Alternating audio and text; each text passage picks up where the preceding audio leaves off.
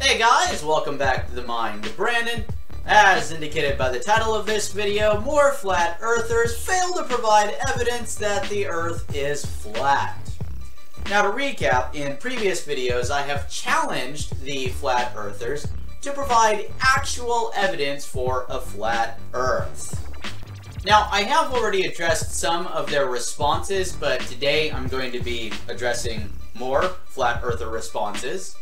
But before I do that, I want to go ahead and do a little bit of a survey over some of the evidence that has been presented for a ball-shaped Earth. And I just want to kind of look at how that evidence does against the rebuttals that we see from the flat earther community. One of the earliest arguments made for a ball-shaped Earth was the curved shadow that the Earth cast on the Moon during a lunar eclipse.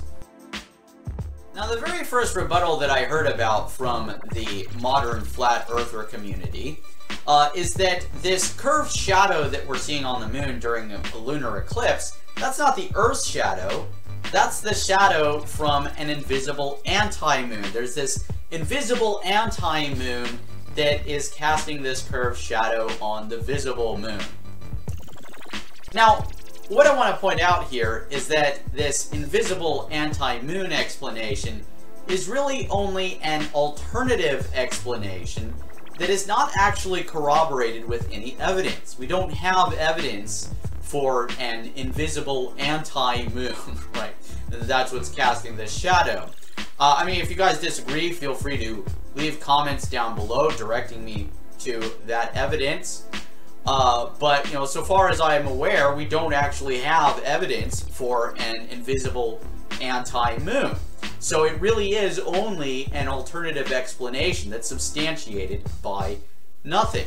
That being said, the flat earther community has different schools of thought, and so they will have different rebuttals to the same piece of evidence. Another rebuttal that I've come across is this idea that the Moon is a holographic projection. It's just a hologram being projected onto the sky dome. And so the curved shadow that we see on the Moon during a lunar eclipse, well, that's just part of the projection. Okay, again, where is the evidence to substantiate this? There is no evidence that the Moon is just a holographic projection. If you disagree, feel free to go into the comments section and direct me to where that evidence is. At the present time, I have not seen any evidence that the Moon is just a holographic projection. Okay, now with that being said, it's totally fair and reasonable to ask, okay, what is the evidence that this curved shadow we're seeing on the Moon during a lunar eclipse is coming from the Earth? Where's the evidence that the Earth is the source of that shadow? What is the evidence to substantiate this idea that Earth has come between the Sun and the Moon, and so that's why we're seeing that curved shadow on the Moon? Okay, totally fair and reasonable question. That being said, it's also not too hard to put together that really all you got to do here is, you know, watch the movements of the Sun and the Moon. Pay attention to how much time it takes the Sun to go like that, how much time it takes for it to reappear after it has disappeared. You know, how long does it take for it to appear on this horizon after it's gone down at that horizon, right? And so you can actually use this data to make predictions about where the Sun is when you cannot see it. And let's face it, when the Sun is no longer visible to the inhabitants of one part of the world, there's another part of the world where it's still visible. And this, of course, allows us to test the validity of our predictions. We're actually really good at accurately predicting where the Sun is going to be. Granted, the modern flat Earth model has been developed to be used in the same way, but when we factor in the movement of all the other stars, and the fact that there is one set of stars viewable from the northern hemisphere, and a different set of stars viewable from the southern hemisphere that are moving in the opposite direction, that's when the flat Earth model collapses. So, just like that, this alternative model presented by the flat earthers is debunked. It's invalidated by the actual evidence that is actually available to us. And thus, if we return to our original piece of evidence that was under dispute, the idea that the Earth is passing between the Sun and Moon during a lunar eclipse, and thus the idea that Earth is the source of the curved shadow on the Moon, is corroborated with the evidence that is actually available to us, while the invisible anti-moon and the holographic moon remain unsubstantiated. But the most obvious evidence for the ball-shaped Earth is, of course, the space photos demonstrating that the Earth is in the shape of a ball. But of course, the flat earther rebuttal here is that these space photos are a hoax. NASA has faked them. Now, those are some pretty serious allegations, right? These are some pretty extraordinary claims being made against NASA. And extraordinary claims do require extraordinary evidence to substantiate them. So NASA is going to be innocent until proven guilty. So if you want to corroborate this case that NASA is faking all their photos and footage of the Earth from space, you got to have some pretty good evidence to present that that is the case, and so far I haven't seen it. So with that stuff out of the way, let's go ahead and respond to some comments from some flat earthers. Vacuum means there is nothing, so what is bending? This flat earther is responding to the idea that gravity can warp space-time, that the vacuum of space can be curved by gravity. Now, if you're wondering what the hell does that have to do with the shape of the Earth, that is a good question. It's really of only tangential relevance to these discussions on whether or not the Earth is flat. And it does seem to be a way of distracting from the main issue at hand. What is the evidence for a flat Earth? A lot of flat earthers just want to, talk about something else. But to answer this guy's question, he says, a vacuum means that there's nothing. So what is it that's bending? Okay, well, a vacuum is considered to contain nothing in the sense that it's perceived as void of matter. Okay, now that does not mean that it contains literally the complete absence of anything at all, including any abstract concept of something with the potential for change. Actually, a vacuum contains within it energy. We call it vacuum energy. I'm surprised you've never heard of it. But then again, I probably shouldn't be, since you are, after all, a flat earther. And the moon is not on a bus, it's in the supposed vacuum. Well, to clarify, it's in a gravitational field in the vacuum. It's in the Earth's gravitational field. I talked about this in the video that you're commenting on.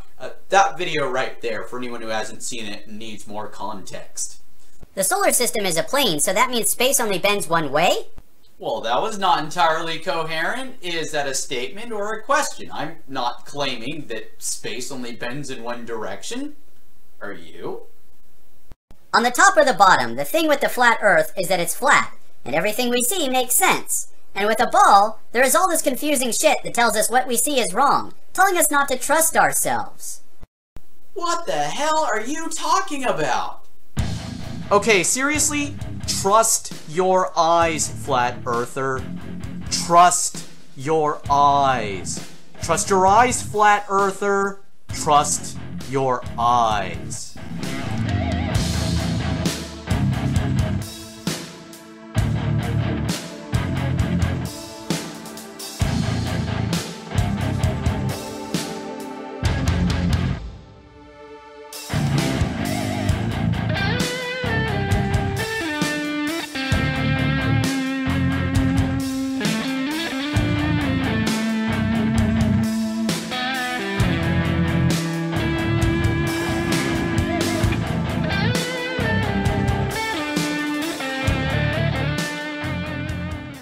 Is there a way to get Neil in here for 2 seconds to explain this? Neil, if you could just take a seat for a second. I need an answer to this. I saw something over the weekend. Just seat this. You got the microphone, the seat. Yeah. It's all ready for like somebody to come in. Just in case. Just in case. We never know.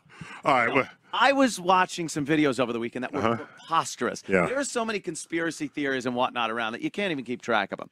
This one blew my mind. The Earth is flat. Have you heard the flat earther people that believe the Earth is flat? This is a deep failure of our educational system. Thank you. I've stopped chasing after people with those belief systems because I don't see the point.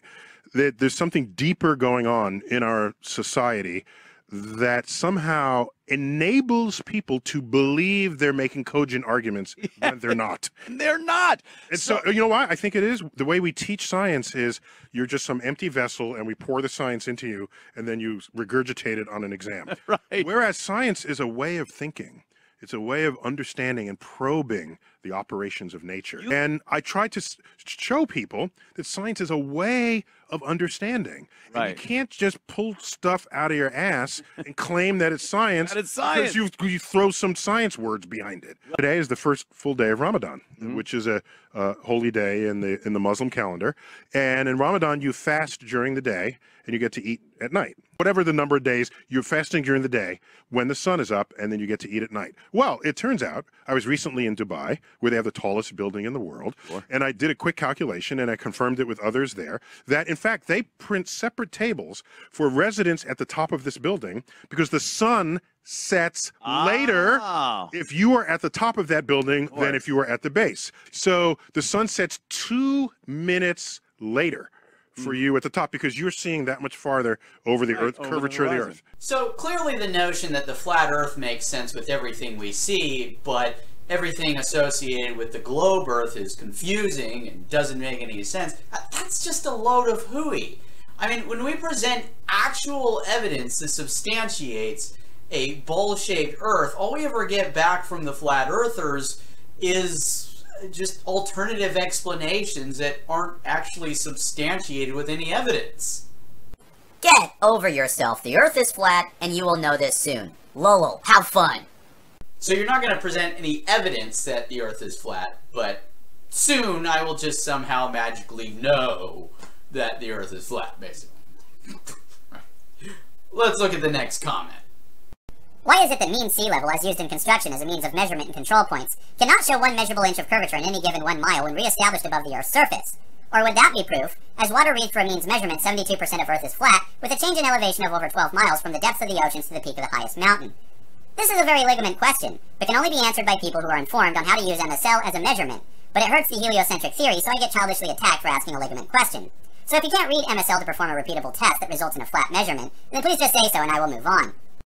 That was actually not entirely coherent, but I think the gist of what he's trying to say is no matter how high up in elevation you go, there's never going to be any evidence whatsoever for curvature, which is actually totally bogus. When you're a ship at sea and you look out, your horizon in every direction is the same distance from you.